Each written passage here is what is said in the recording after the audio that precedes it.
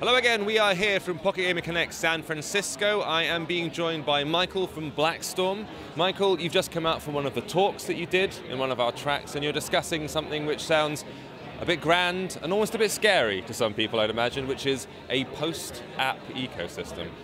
What do you mean by that, and how is Blackstorm involved? Well, what I mean is that there's a new channel for creating and distributing games. And it's much larger than the App Store, and it's much faster growing. And a lot of people don't realize it yet, but the idea is that you create a game that exists inside of another app.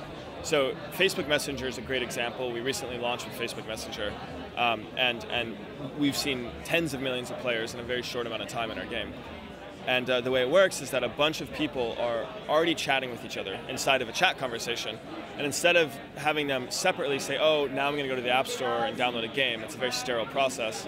Instead, they're all there together. They say, hey, let's play a game together. And then we deliver that game right there in the chat. And there's no friction, there's no downloading, it's just instant.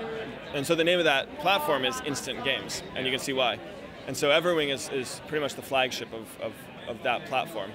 We actually took a run at some of those games because I work on AppSpy, and we sat down and played all of the games that were released. And yeah, with varying results, I think. Some of them worked better than others, but most notably, a lot of them were single player. You could communicate with your friends through the messenger, and you could kind of compete in terms of, hey, I got this high score, can you beat that? But they weren't actually real time. Are you working towards something that would actually be directly competitive multiplayer? Yeah, so when the Facebook platform launched, they've been very good, the Messenger team has been very good about just getting something out and iterating and learning and building. And so they've actually gone through many, many product releases. And so the day it launched, there weren't all of the social graph APIs you needed to be multiplayer. And so they came out with those later on, like kind of maybe early this year. And so we followed up with a big multiplayer feature set. And what we did is we decided not to make it directly competitive. It is a competitive play, but it's actually collaborative. And so we launched a feature called Boss Raids, where groups of 2 to 200 people, like we have very large groups. You know, it could also just be you and your buddy, but you get together and you try to achieve this very big goal of fighting this monster, this huge monster. And you do tiny little snippets of damage. And so you might fight him 100 times, and your buddies might fight him 100 times, and together you might fight him 1,000, and you finally whittle down the health and kill him. Oh, sorry. But the interesting thing about it is it's in very short bursts. Like you play for 30 to 60 seconds, and then it posts your damage back to the group.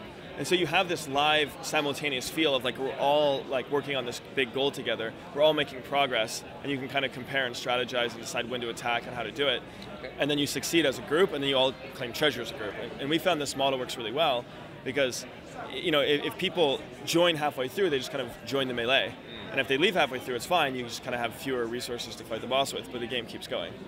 Do you find any limitations working within these kind of platforms versus the ability to create your own app and not have to, for example, deal with any of the terms that Facebook might throw at you, or any of the restrictions that, you know, working, for example, through live messenger chat, it has to work within that system.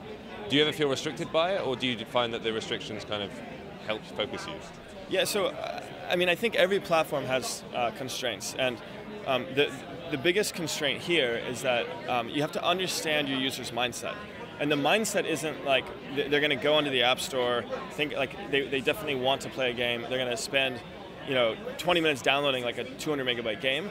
If they do all of that, then your first-time user experience, like your tutorial, you know, it can be a little bit sloppy. Like you have 5 or 10 minutes of their attention because they've invested so much in getting there.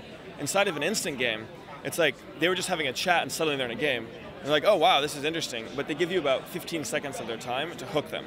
Right. And so you've got to really engage them like right away. And then you got to give them a sense of instantaneous, sort of instantaneous fun.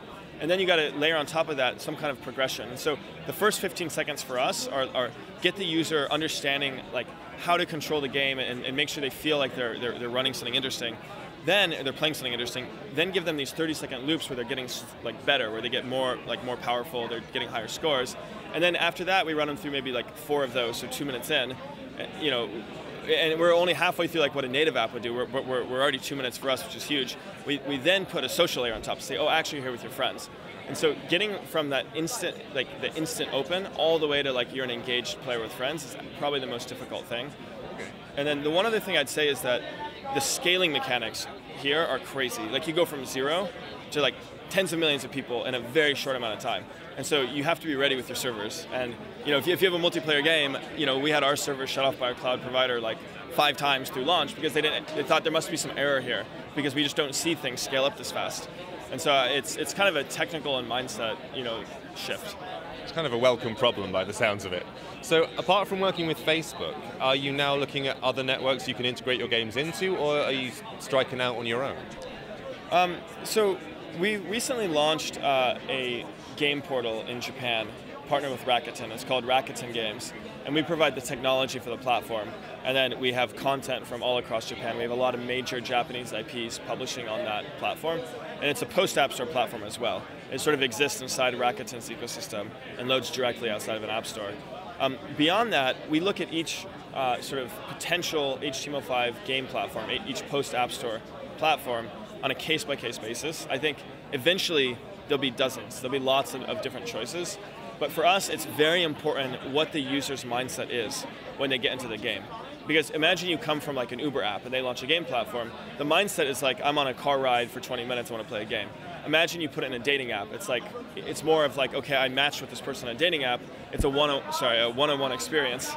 And it's more like getting to know someone. If you launch inside Messenger, it's like, okay, this is a group of my friends or some club or something. And so understanding that mindset is really important to us. So I think we'll be very selective about who we work with for the next year to make sure there's a really good match between our content and the platform.